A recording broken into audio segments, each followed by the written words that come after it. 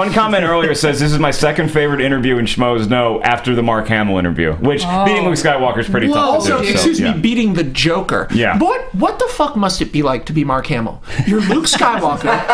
You're Luke Skywalker. You're the Joker. You have this terrible car accident. You're still Luke Skywalker. You go to all the conventions. You appreciate the people. People go like, this guy's washed up. When in reality, you're making doobie off royalties, and you don't mind, and you're a fan, so you go to these conventions. You say, I'm here. I'm with you. I will do this for you. Harrison Ford doesn't do this, but I love this.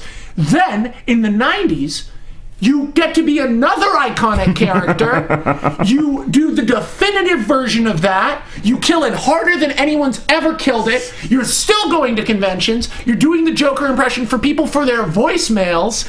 And their show openings. And then 20 years after that, you get to fucking come back to Comic-Con and be like, guess what, idiots? I'm Luke Skywalker again. I'm like, Christ, that's like the... This is the show that I want to see all day.